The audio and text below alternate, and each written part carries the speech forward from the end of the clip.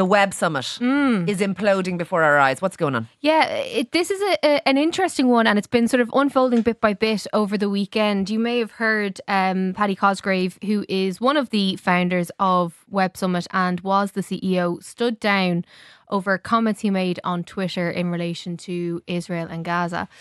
We should point out he apologised for them afterwards. He did apologise, but it also came after some pretty big and significant players backed out of not only participation at the Web Summit, so the likes of Gillian Anderson and Amy Poehler backed out of speaking. He also doubled down on those comments slightly, didn't he, before he apologised, before the exodus occurred. So he didn't look like he was particularly repentant initially. Initially, yes. So again, just to explain it, that he made his comments on Twitter. He's been making comments and controversial comments on Twitter for a significant period of time. But what happened over the last number of days is, as I said, some very high profile speakers backed out, and then very big, important, influential tech partners walked Meta, away. Stripe, Amazon, Google, Siemens, Intel.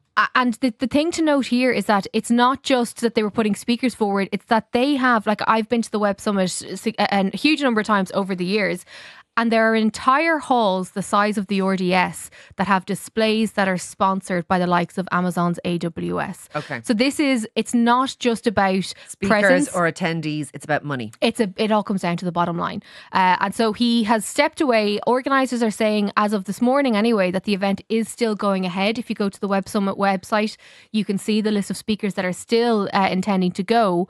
But I don't think this controversy has gone away just yet. And I think one of the key issues is that for so many years, dating way back to when Web Summit was here in Dublin, Paddy Cosgrave is synonymous with Web Summit. Yes, and he's not the CEO anymore, but he's still the 81% owner of the company. So so he's not exactly gone. So is stepping down as CEO from that role going to be enough, do you think?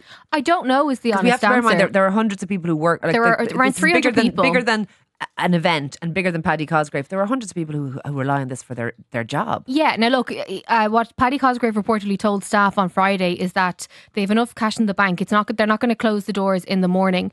But I do think it's a case of trying to repair the reputation of Web Summit if that is possible. But, you know, every year that I've been at Web Summit in Lisbon, Paddy Cosgrave MCs the main stage.